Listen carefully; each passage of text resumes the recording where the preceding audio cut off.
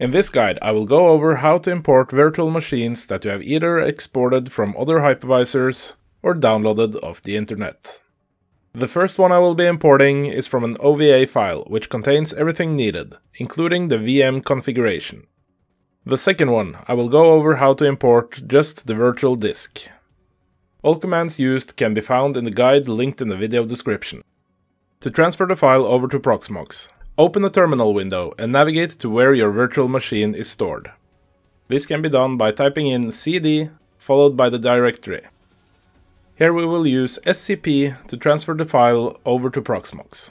Type scp followed by the name of the file you wish to transfer, then the username, IP address, and folder on the server where you wish to transfer the file. When the transfer has completed, you can connect to the server using SSH. Type in SSH, followed by the username and IP address of your server. Now, navigate to where you transferred the file to. In my case, this is cd/tmp. Here you can export the files from the OVA archive using tar, xvf, followed by the name of the OVA archive. To import the virtual machine, type in qm, import ovf, then an unused VMID, the name of the OVF file of the virtual machine you wish to import, and finally a hard drive in Proxmox. Pressing enter will start the transfer.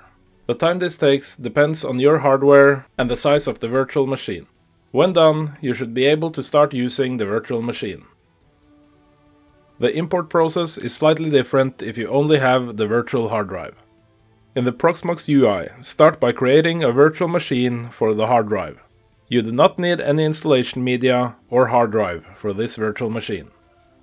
When that is done, head back to the terminal and type in qm import disk followed by the VMID you just created, the name of the virtual hard drive, storage on Proxmox, then -f qcow2. When the transfer has completed, you will have to enable the disk in Proxmox. Click the virtual machine, then hardware, followed by unused disk. Press edit, then add. In the options menu, click boot order, then edit. Here you can uncheck IDE 2 and net 0. Then check SCSI 0 and click OK. You can now start using the virtual machine. Hope this was of some use. Thanks for watching, goodbye.